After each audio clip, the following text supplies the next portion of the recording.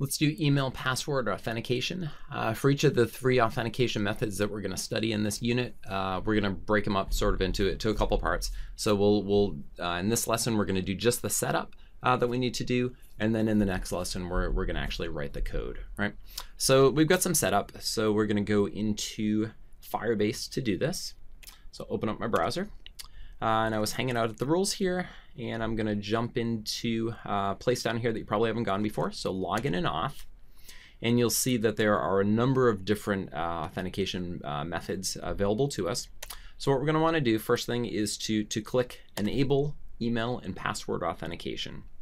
Right? And if you do that, then it should bring up some extra stuff here about password resets and everything. I haven't worried about this too much when I've done this.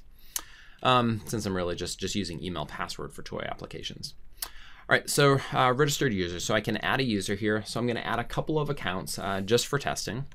So my first one, and I'm going to keep things simple. The Password Keeper app itself requires that any user has an @ since we're using it as an email account here. So I'm going to keep it really simple. a@b.com and pick whatever password you want. I just used 5 A's here, so pretty simple.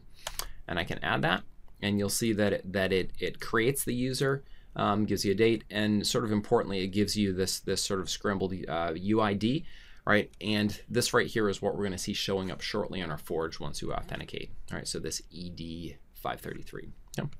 I want to add another one just for kicks. Might as well do it while we're here. So just be@c.com. And you notice that I'm giving everything at least 5 characters on my passwords, and that's because of some validation that we have going on the client side that just requires that, right? So either make long enough passwords or change the validation, right? Up to you. So click add user as well. Oops. Yep. So now I've got a couple of users here, right? And believe it or not, that's really all the setup that we need, right? So let's get caught up here in the slides. And we've got all this stuff here. Now this is very simple. It's good for testing, right? So just making users in the Forge is certainly nothing that we would do in a production app. So what would you really do? So a lot of places, you know, would have you do your sign up, account creation, all that stuff on a web client, right? So you could do that. I've also done something before where in my app I have a create user button, and Firebase supports that as well, and they talk about it in their guide as far as just the method that you need to call to create a user with a specific user and with a specific email and password. Okay, not going to worry about that now because we have some better authentication methods that are coming up later. Short lesson, we're done. We'll see you later.